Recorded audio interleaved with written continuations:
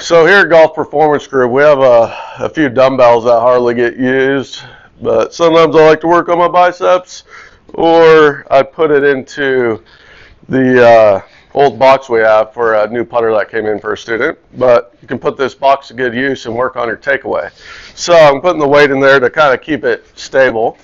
Now I'm going to put it down my target line as if I was hitting that way, and I totally forgot my second prop, so let me start that over. And I'm back with my golf club here. So we're working on the takeaway here, and the takeaway is one of the most common positions people fail to do correctly, and it's, arguably one of the most important because it's the first moving piece of your golf swing. So if you can do your takeaway right, you're going to have a bigger chance for success in the rest of your golf swing. So most people that I teach, the first thing we work on is the takeaway, which is when you start moving the club to when it's about parallel to the ground. So in everyday life, we like to turn, standing up, because none of us really turn like this. So when they turn in the golf swing, they get the club stuck behind them there. So we want the golf club to stay outside our hands, if anything. So that would be a one-piece takeaway. I'm not rolling my hands, I'm not hinging it up, right?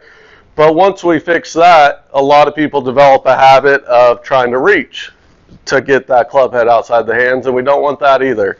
So we got this box here with some weight in it so it doesn't move around, and we're going to pretend this is our target line where we're going to hit the golf ball, and I am going to put the bottom end of the shaft there against the box, get my setup, and now as I take the club back, I'm trying to press my hands down towards my right thigh as I start moving it on the backswing. The second thing I'm trying to do is make sure I sequence my hip turn and get it in sequence with the arms moving away. So if I do this correctly and I keep going, now the club head is outside the hands, and I should eliminate that problem of reaching on the takeaway, which causes lots of problems later in your golf swing.